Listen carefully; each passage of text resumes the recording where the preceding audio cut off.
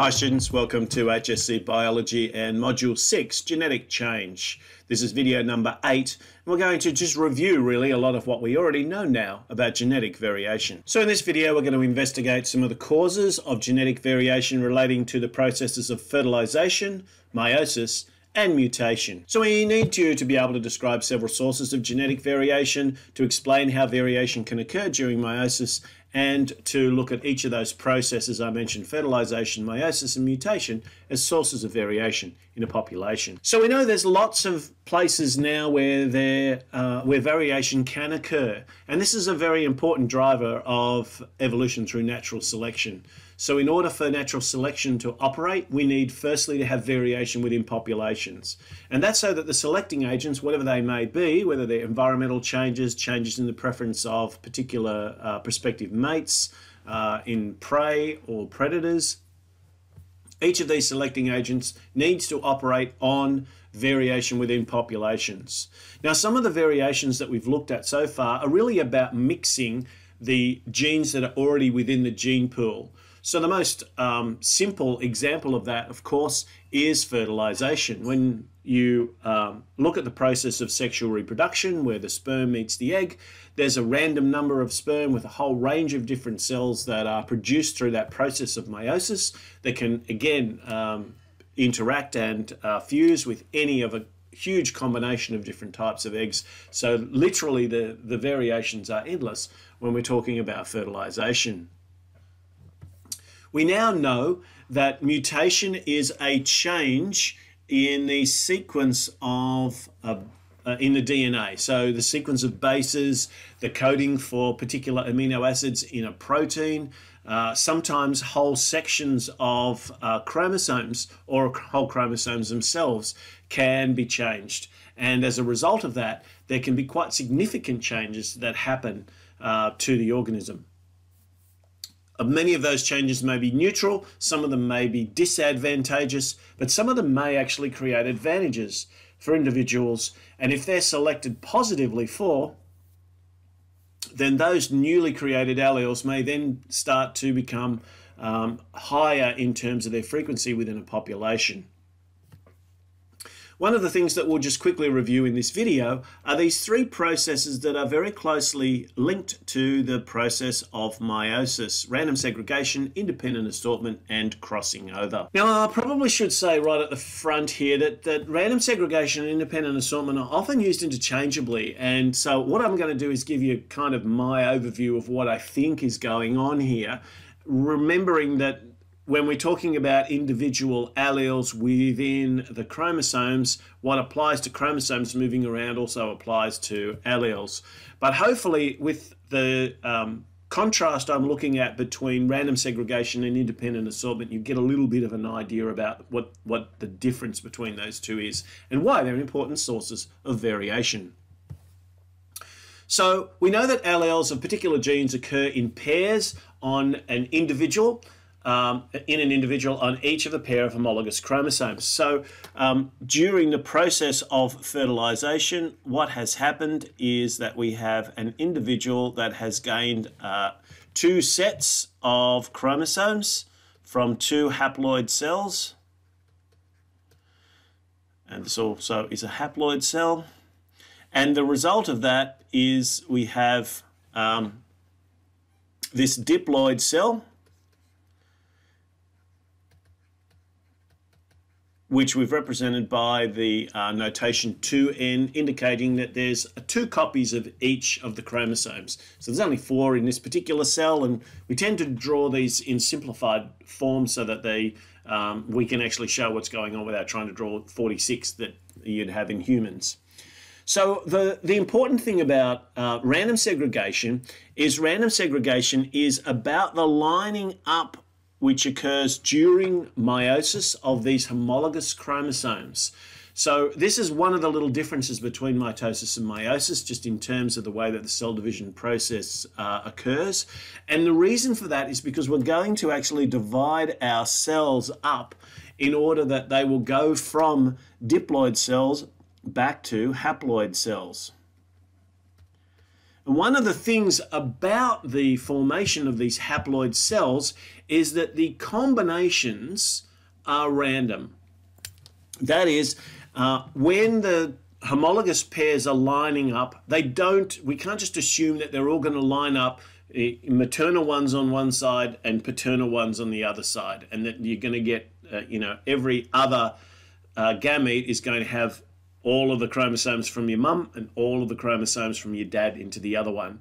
The way that works is entirely random. In fact, it's 2 to the power of 23 different combinations that you can have in humans. And so that's a lot of different combinations. So what that means is that when the pairs of homologous chromosomes separate during that process of meiosis, as the gametes are going to be formed, each egg cell or each sperm cell is only going to contain one of each homologous pair. But there's no order to whether or not the two, so you can see here we've got two, the blue is paternal and the red is maternal, so we've got 2 paternal ones here and 2 maternal ones here. Over here we've got 1 maternal, 1 paternal, and likewise 1 paternal, 1 maternal here. Now obviously the range of possibilities is much smaller when you have only a small number of chromosomes.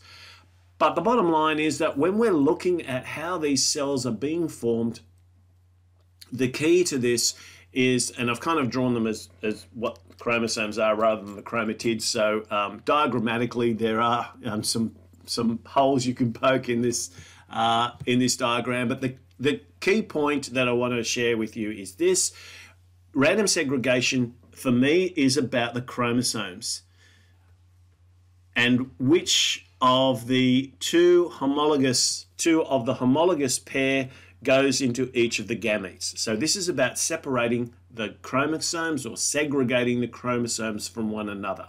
Now, of course, when you do that, you're also going to be separating genes or alleles from one another as well. But for me, when we talk about the alleles and how they're separated, that's something slightly different. That's independent assortment. Now, independent assortment to me is talking about the gene level or the alleles. I'm quite happy with you using either of these terms because we're looking at where the individuals are going. So it's easy for us probably to talk about the alleles than it is anything else. So you can see now we've got these chromatids, they've multiplied, and now they're going to segregate out as they form the gametes. So you can see now we've got the gametes down here, and we've done our random segregation, which means we've been able to separate our combinations of chromosomes out. But now what we're looking at is the combinations of these individual genes. Now you can see the combination now we're looking for in terms of our alleles is we've got a big A and a big B here, a little a and a big B here, a big A and a little b here, and a little a and a little b here. Now this is one of the important assumptions around Grigor Mendel's work, but we actually know independent assortment does not always occur. It's pretty much guaranteed when these sorts of situations happen because you've got here 2 alleles for 2 completely different genes that are on 2 completely different chromosomes. And so therefore, they're pretty much always going to be assorted independent of each other. However, what if we had C? If we put C here, and we say C is another one right close to where A is, then you can see that A and C are not actually going to assort independently. A and C are going to go together as a pair. And there may be certain characteristics, certain pairs of traits that you might associate as being often inherited together. The classic one that's often used in this case is red hair and freckles. So these are not assorting independently. And in fact, it was their understanding of how independent the assortment of different genes was, or at least different alleles was, that actually allowed us to work on mapping the chromosomes. So we knew that sometimes even if these genes are on the same chromosome, they can still be assorted independently. We can still see some crossing over happening, which separates those alleles out and creates some new combinations. But that won't happen, or it'll happen very, very rarely, if the 2 alleles are almost right next to each other on the same chromosome. So this is about a number often of different types of alleles that you find on each chromosome and how those genes are being inherited, as well as how they're being segregated in terms of the chromosomes. So the two concepts are related. They're closely related. You can't have independent assortment without random segregation. They do all go around. But there is a point where you can have these alleles not necessarily assorting independently. They could be dependent on one another if they're very close together on the same chromosome. And the other thing that we've talked about, which happens during meiosis, is crossing over. And crossing over, we've gone through this a number of times. So what it does is it introduces these new gene combinations. And this is where we can talk about this whole process of new combinations of independent assortment of genes, where we say, well, look, we would like to think that maybe A and B, if they're on the same chromosome, will be inherited together. So the two alleles will actually go into the same gamete with each other as a pair. But crossing over can also separate them as well. So here we would expect the little a and the big B to stay together, and the big A and the little b to stay together. But because of crossing over, you can see we've got this big A, big B combination. So again, we're shuffling.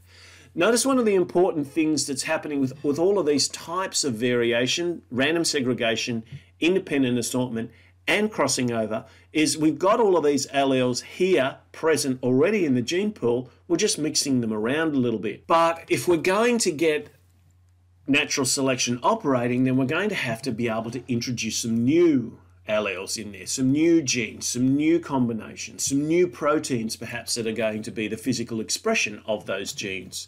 And that means that we've got a couple of levels in which we can look at variation, and hopefully as we go through each of these, you'll now be able to mark them off as things that we've covered in terms of variation. So at the individual level, obviously one of the things that we're looking for is gamete combination, which is fertilization, which produces the individual in the first place. We've got mutation, which is the change, and that's often where we get a lot of our new alleles. And then in meiosis, we've got independent assortment, we've got random segregation, we've got crossing over, and these are all things that are happening during that process of meiosis. And of course, mutation itself can actually happen during that replication process in meiosis. But we can also look at variation at a population level, and we've started to do a little bit of that, a gene flow where genes actually move from one population out, they immigrate to a different population. Maybe two ponds which are separated, and then it rains, and then now the ponds maybe are now sharing the same sort of area, body of water, and so two populations which were separated now can intermix, and so the genes can flow again. Or you can have random genetic drift. We've talked about that as just things that happen sometimes. That happen randomly. There's no real selective agent. Maybe it's humans clearing some land or putting a major highway between two regions where maybe some native animals used to cross from one to the other and now they can't. And then natural selection itself, which obviously is going to operate on that variation and start to shift some of the, at least proportions within different populations. So there's a lot of drivers for natural selection in terms of variation. A lot of mechanisms by which variation can be increased at the individual level and at the population level. And remember, when we talk about mutations that are occurring in the germline, we're talking about changes that can be inherited by subsequent generations. So hopefully this, most of this should have been just a bit of a review, a revision, to just pull together some of these key sources of variation. And we'll look a little bit more at gene flow and genetic drift in the next video. Thanks for watching.